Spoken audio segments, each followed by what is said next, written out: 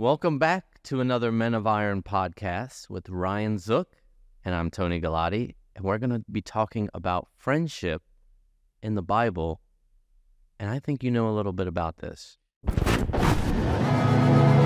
know what's interesting? A lot of times I've heard people say, like, the Bible just doesn't say much about friendship. The reality is it says a lot more about a lot of other things. But there are a couple examples of really solid friends in the Bible. And I would say that the first one we'll pick up from last week. You can look at how Jesus conducted himself with his disciples. Obviously, it's not, like you're not Jesus, I'm not Jesus. Obviously, it's a little bit different. But kind of what we talked about last week in that Jesus, his closest friends was maybe those three guys that he did everything with. Mm-hmm. They were believers. They might have struggled in their belief. They kind of came and went with what they thought about Jesus, but they landed in a place where they were confident about him being God and being their savior. Then there was the 12, and the 12, again, were believers, basically, except for Judas, which we could probably do a whole separate podcast on. You want to do that? Yeah. And then when you expand that circle out, he starts to interact with a lot of people from a lot of different backgrounds that may have been believers, may not have been believers. Maybe they were questioning people. And so Jesus is, on the surface, really well known for spending a ton of time with tax collectors and sinners. That's what the Bible calls them, basically, with not great people. And so sometimes people will say, like, well, Jesus spent all his time with sinners. That's not actually true. Like, he actually spent way more of his time with the disciples, training them up to be able to take over the work that he was setting up for them to do. But he did also spend time with tax collectors and sinners, which is why people did not like him. And so he sets kind of an example for us, I think, in that he had close associations with people that did not believe in him, that were not Christians. He always called them to repentance. He always told them to leave their life of sin. But his closest personal relationships, you could say his friendships, were people who were committed to him, committed to the mission, committed to the kingdom of God. And ultimately, most of them gave their lives to support and further the kingdom of God. So I think he sets up one example for us. I think it's a very overlooked example. Yeah. Because let's say you never heard the story before and you heard God's coming to earth.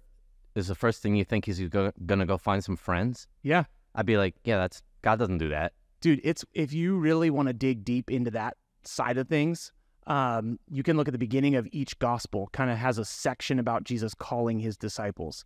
And you can see how intentional he is in calling people who would not have been called to be disciples. Mm-hmm. It was very normal for Jewish rabbis, especially famous ones, to call people to be their disciples so that they would follow them. So this was not a unique thing that Jesus was doing.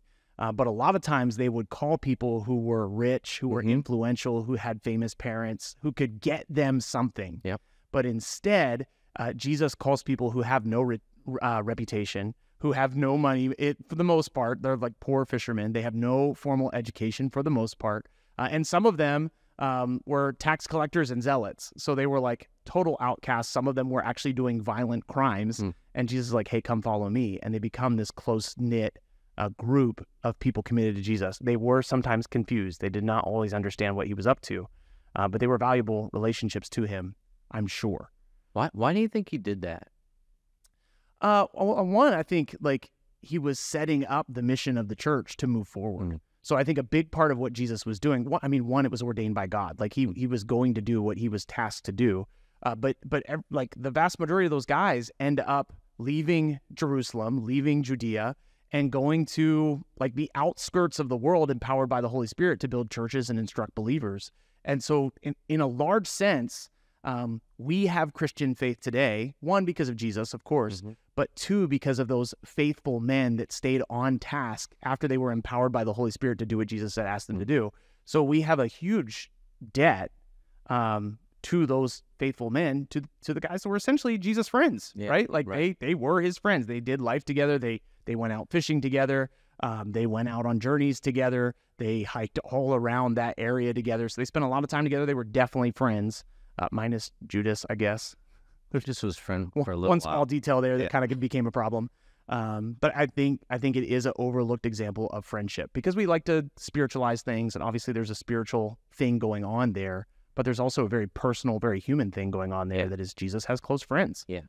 Another friend I think you talked about yesterday in our pre-meeting is Lazarus was a really close friend of Jesus, right? Yeah, well, that affected him so much. Right. When Lazarus died, I think, boy, I'd love to hear a little bit more about that relationship. Yeah.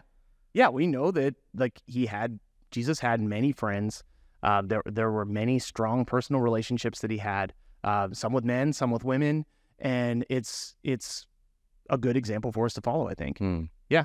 Yeah, I like what you said about, like he called the disciples because the disciples had to carry on the work after, right? And I think a lot of people, and myself included, for a long time just looked at it like, well, that was the purpose. But what about like when he's going to pray and he comes back and he's like, man, you couldn't even stay awake for a little while with me? Like, that's a friend favor. You know what's funny about that? If you go back and read the Gospels, that's a huge scene, right? Where he's about to be arrested. He's praying on the Mount of Olives.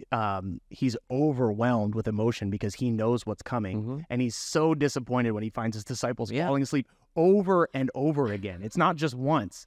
If you look at the chapters that happen before that, he's constantly telling them, be awake, be prepared. Like he literally tells them, stay awake, be on guard. And like the moment comes and they're total bums. They're just like, oh yeah, we're really tired, Jesus. Sorry, man. And he's like crying blood. Yeah. I think about that a lot. And I'm just like, what kind of friends were these? Right. But man, I could probably point the finger at myself and be like, when was I not there for somebody? Well, how many times have you known about something that is happening to one of your friends? At least for me, 100%. I've known about things that are happening. Like, I should really do something. And then I'm like, oh, I forgot to do something. Yeah. Or like I just never got a date on the calendar. Somebody reached out and said, hey, I would love to get together. Oh man, I would love to get together too. That would be so great. Text back and forth. Sounds amazing. Let's do something. Nothing happens. You don't hear anything from them for 6 months. Like that's a huge fail. And in some ways, the disciples had huge fails with Jesus. But Jesus is so gracious, so compassionate. God continues his plan through the friendships that Jesus has. Yeah. It's super interesting. Yeah, that is a great example. What's some other ones? Dude, okay, so let's talk about David and Jonathan. Okay, that's a good one. So David and Jonathan, if you're not familiar with that story, you can read over it. The story kind of picks up in 1 Samuel 18. It's kind of a longer story, so it runs all the way through like 2 Samuel 9 is kind of the cap on the end of that long-term relationship. It makes people really uncomfortable, to be honest, because when you start to dig into the details of David and Jonathan, the Bible actually says some weird stuff about them. It really does. And over history, people have actually looked at David and Jonathan and been like, hey, I think they were actually a lot more than just friends. And that's nonsense. Like they were not in some kind of romantic relationship. I want to be upfront about that. And if you read over the story, you might be led to think that because we don't live in the same kind of culture that they did. So kind of their cultural practices were a little bit different. Their relationship was a little bit different. But you can see an incredible commitment that Jonathan has with David, which is something you kind of resonated with, I think. Yeah. So like, how did their relationship start? Okay, so let's just set up the story. Yeah. God decides to give Israel a king. They're not supposed to have a king. They're supposed to follow solely God. They're supposed to be committed to God. They want to be like everybody else. They want a king. God gives them a king in Saul. Saul is at first a pretty godly leader, but quickly gives in to his own selfishness, his own ambition, and he's drawn quickly away from God. So Saul is Israel's first king. His son is Jonathan. Jonathan is obviously supposed to be the next king. Key point. Like the throne is his. He just has to wait until his dad dies. Well, at the same time, David shows up on the scene. Behind the scenes, David is already anointed as king because God sees what's going on in Saul. God understands that Israel needs a king that loves and follows God. So David is anointed king, but will not become king for many, many, many years. So even that story is kind of interesting how that all plays out. But David meets Jonathan and they hit it off as friends. And it really doesn't make sense because David and Saul, Jonathan's father, are essentially like political rivals.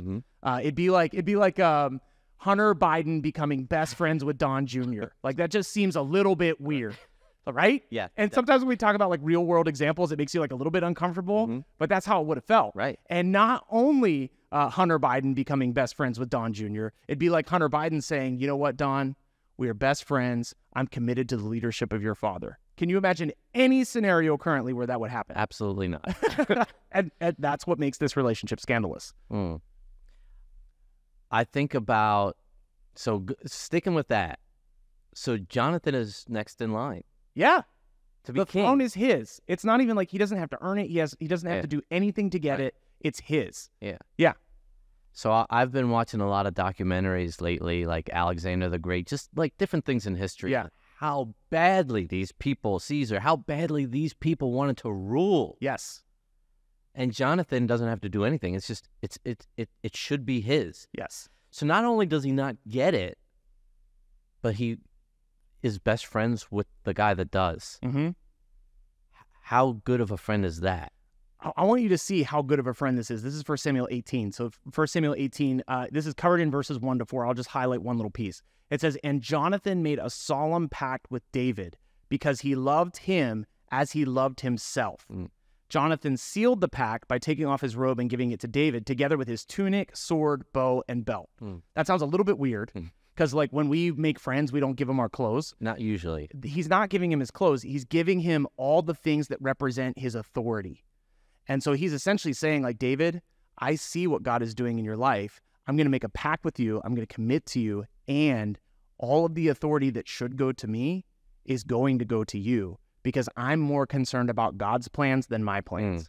And that plays out over years of Jonathan being committed to David because they're both committed to God. Yeah. I don't think he gets enough credit. It's crazy. Right? Yeah, 100%. We don't talk about Jonathan a lot. No. We talk about David a lot. We talk about David a lot. Yeah. And the story gets crazier because Saul decides, I'm going to murder David. And like over years, Saul is trying to murder David. And Jonathan actually thwarts those plans to make sure that David is protected. And he renews his pact. You can actually see in 1 Samuel 23, Jonathan actually says, "My father will never find you. You are going to be the king of Israel, and I will be next to you, as my father Saul is well aware." So the two of them renewed their solemn pact before the Lord, and Jonathan returned home. So Jonathan knows what's up. Yeah. Yeah. I would just love to have a more intimate look at Jonathan's walk with God. Because to do something like that, I mean, I'm sure he probably had people around him being, this is the dumbest thing you could possibly do. 100%. Because these royal kingdoms, like they have advisors, they have counselors. Just like today, like there are politicians that are trying to get to the top, right? What Jonathan's doing is insane. Yeah. Right. Yeah. How many times in our life do we say, God, this doesn't really make sense. Are you sure you're telling me to do this on a much smaller scale? Right. And he is giving up everything. So his relationship with God had to be absolutely... It was the most important thing in his life. And I think that is the biggest point of this whole friendship conversation. Yes, David and Jonathan were great friends, 100%. But they were great friends because they served a great God together. And that actually strengthened their friendship. Because when we serve God, he's the most important thing in our lives. Then we serve other people. So we make decisions that don't make sense because we're invested in serving others like Christ has served us. Yeah. And so Jonathan is serving David like Christ has served the church. And their faith is an incredible example to us, and their friendship is an incredible example to us. So the sad part is Saul is killed. On the same day, Saul's sons are killed. Like his family is essentially wiped out as a judgment from God. And later on, David is the king. And David decides, hey, I want to know if there are any of Saul's relatives left on the earth. So when a king says that, people do not assume like, oh, he's trying to make more friends. Right. That's really cute. Like, no, it's like, oh, round them up. Yeah. We're killing off the line. Done. We're going to murder everybody so that David's rule is concrete. But David actually pulls together anybody that's left. He finds this guy, Mephibosheth, who was actually Jonathan's son, I believe, because he wants to give kindness to Jonathan and to Saul's family. So even how well David serves Jonathan after Jonathan's dead, he continues to show kindness to his friend and to his friend's family, which again would not have made sense. He is compassionate because he is serving God. And actually Mephibosheth ends up being a little bit sketchy and not always doing the best thing. But David is so committed to his friend Jonathan that he continues to serve him even after he's died. It's wild. I'm trying to think of like a real life story. Yeah. How we could relate this, because if you listen to the podcast and you go, oh, that's a really cool story, Jonathan was a really good guy. That's like, it's not really the point. Like, how could we apply that type of obedience and friendship? And this is not going to do it justice at all. Yeah. But, in a real life example, I think you're going for this position in a job. You're going to be the head of the company. And then there's another guy that's also in the running. Yeah. And you realize that's the guy that should have it. And you say, I don't need the salary increase. I don't need the company car. I don't need to be in charge. You're the one who needs to be there. That, like, even in that example, it doesn't really, it's not great enough compared to what Jonathan did. But even in that example, 99% of the people would be like, yeah, I just would never do that. That's dumb. Yeah. I need to provide for my family. Right. I want to work my way up. This is what I went to school for. This makes zero sense. I'm not doing it. But I think that example could show just on a very small scale what he did. Because God was at the center of their relationship, all of their other relationships were stronger. And so because Jonathan and David both were primarily concerned about the Lord's will, their friendship was stronger. And it's the same way for all of us. Like, if you are solely focused on serving the Lord and you find a friend who is also solely focused on serving the Lord, you will get closer to God as you get closer to each other.